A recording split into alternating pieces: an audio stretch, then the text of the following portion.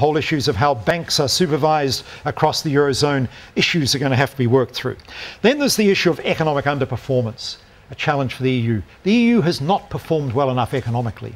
It's not just since the global financial crisis. If you go back to the 1980s, the euro area wasn't performing well enough. And I've got my views about the policy positions, many policy positions the EU chooses to adopt are not conducive to high economic growth. Forgive me, but I've been around politics a long time, the economics of politics, and where governments control large chunks of the economy, you will not get high economic growth. Simply won't happen unless you've got extraordinary set of circumstances. In developed countries, I mean in countries like China, sure, where the government may control a large hunk of the economy, its development is much easier because you're starting from a much lower base. But in developed countries, I think they've got some real problems there. And then you've got the lack of economic agility, political and economic agility in the EU. Its institutions are cumbersome. It's so difficult to change anything in the EU. And what might have made sense in 1982 when the Maastricht Treaty was signed isn't going to work that well today. Yet it's so difficult to make change there. And add to that the impact of the fact that the EU is a customs union. It might be a common market, but it's a customs union. And with wisdom of hindsight, New Zealand and Australia were so smart. When we developed our common market, CER, we didn't make it a customs union.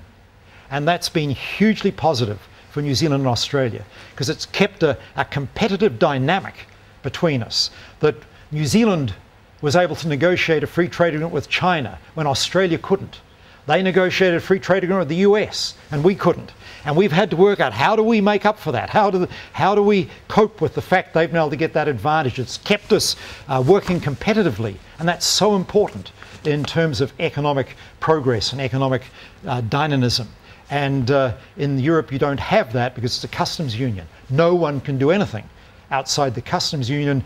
The UK, for example, couldn't negotiate a trade agreement with anyone. The EU had to do it. And that, in my view, has been quite a negative in terms of economic growth within Europe. There are examples of that lack of agility. New Zealand's wanted to negotiate a free trade agreement with the EU for years because we were one of just 6 countries in the world that had no free trade agreement with the EU. The other 5 were Russia, China, Hong Kong, Taiwan, and Australia. Why would New Zealand be left out in the dark so much? So we've been trying to negotiate one. But first we had to negotiate a partnership agreement on relationships. I think it is on relationships and, what on earth is it called? On relations and cooperation. We had to spend 2 years negotiating a partnership on agreement on relations and cooperation before we could start down the path towards a free trade agreement. Why?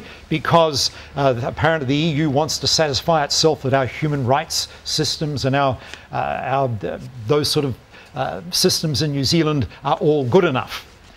When I had that delegation that was mentioned in my introduction in Brussels in 2012, we were talking about this very issue, and a Green member of that delegation, to whom human rights are pretty important part of the Green, cause, if you like.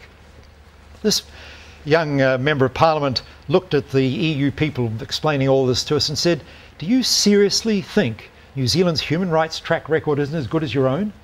You know, a Green member of Parliament was highly offended that the EU thought it had to go through this whole rigmarole because New Zealand's human rights track record mightn't be as good as theirs, our standards might not be as high as theirs, but still, that's what they do, and so we had to go through that rigmarole before we could even start down the path towards a free trade agreement.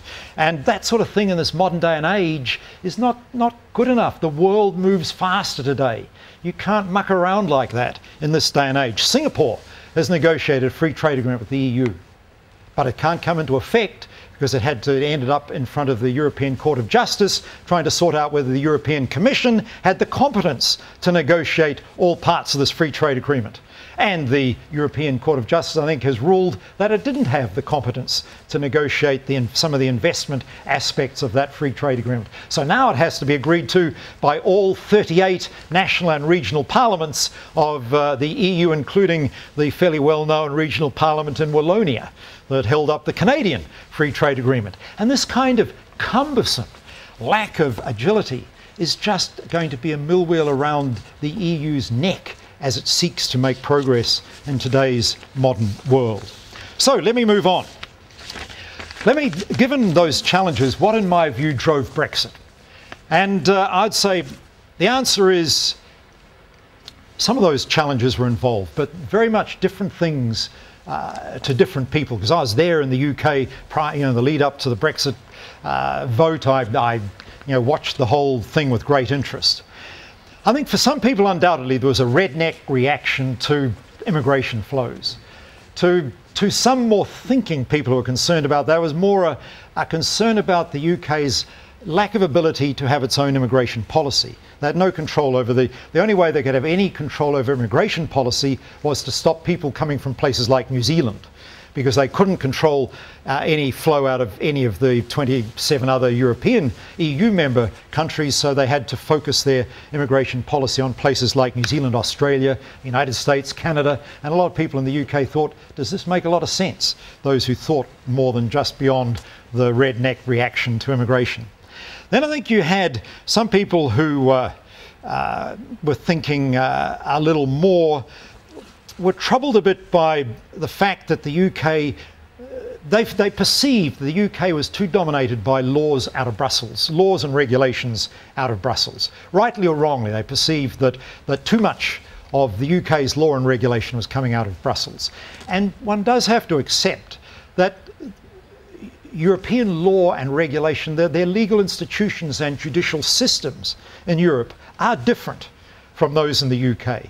And what's more, you've got a totally different sort of cultural background. The UK, some people in the UK felt we've had democracy evolve here over hundreds of years, going back to Magna Carta in 1215. And it did evolve over hundreds of years. Whereas in Europe, in most of the EU, democracy is a very recent thing. It's really only post-Second World War for many, many members of the EU. And to have these, members of the EU for whom democracy and some of these institutional arrangements have been such a recent thing, telling us in the UK, where this stuff all evolved, they didn't like it. There's this kind of sort of deep sort of issue of heritage that I think affected some people's vote in the UK. And then I think there was, for some people, even an issue beyond that. And that was the trouble that I've alluded to before, that being part of the EU customs union was holding the UK back. The centre of gravity of global growth has moved to the Asia-Pacific region in the world today. The UK knows that, yet it couldn't respond to that because it could only move as fast as the EU could move. And so the UK couldn't engage more with Asia because it couldn't negotiate a free trade agreement with China, for example, because only the EU could do that. And you think the EU's not even recognised China as a market economy yet. And yet it's meant to under WTO rules by the end of last year. I'm not sure what's happened there. Under WTO rules, the UK is meant to have, the EU is meant to have recognised China as a market economy. Yet the European Parliament voted against recognising China as a market economy only last year. And so, being part of that customs union, I think some people in the UK felt this is holding us back. We can't engage with where the economic action is in the world today. So I think finally, the package that David Cameron was able to negotiate with the EU was not going to be sufficient. It wasn't David Cameron's fault, I don't think. There's a limit to what the reform the EU could allow, because so many issues are caught up in the treaties, the Maastricht Treaty and others, that are so difficult to change. And so it was always my worry when David Cameron said this is the best I can get from Brussels and put it to the people in the UK, that the amount of reform wasn't going to be sufficient to keep the UK in the EU. So now that they're negotiating Brexit, to me the huge issue is the extent to which politics and economic good sense dominate